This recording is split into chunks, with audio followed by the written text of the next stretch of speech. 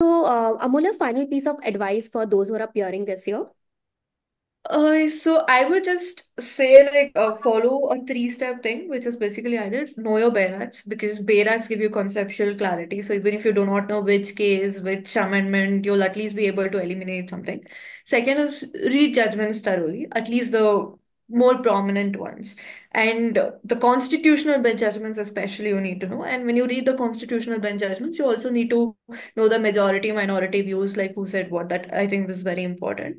Third is your full length mock tests and revisions. I think they also help you a lot. Like writing a 2 hour full length mock test will help you understand and keep you focused for that entire 2 hours. You also get into a reading habit. So when you come across the actual question paper, your anxiety level also reduces because you're already accustomed to writing papers like that.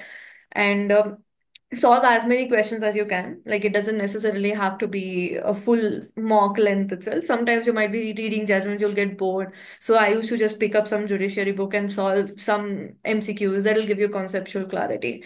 But I would say please don't get into like secondary reading material like Avatar Singh, Mullah, and all of it. Just know your Bare Act and illustrations, plus judgments and regular mock tests would help you sail through the exam. Great. Anu?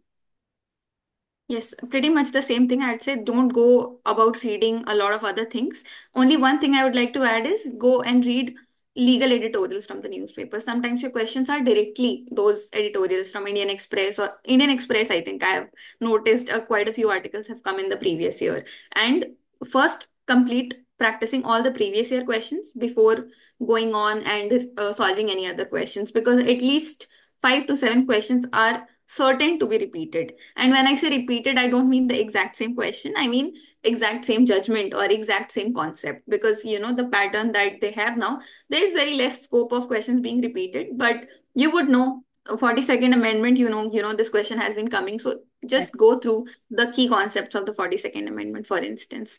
That and the third thing is even if you see the paper and you feel like none of these topics are familiar to me, just be calm, take a deep breath, and like she said, read the questions, and a lot of answers are there in the question paper itself. So that will give you an edge over somebody who just sees ki, oh, this is a labor law question, this is a company law question, like it happened to me, because company law is just something like weak point, I would say. But if you like keep your foot down, take a deep breath and read, and if you are able to understand English and if you have a grasp of how laws are written, any law in any field, you will be able to answer at least 50% of those questions, at least.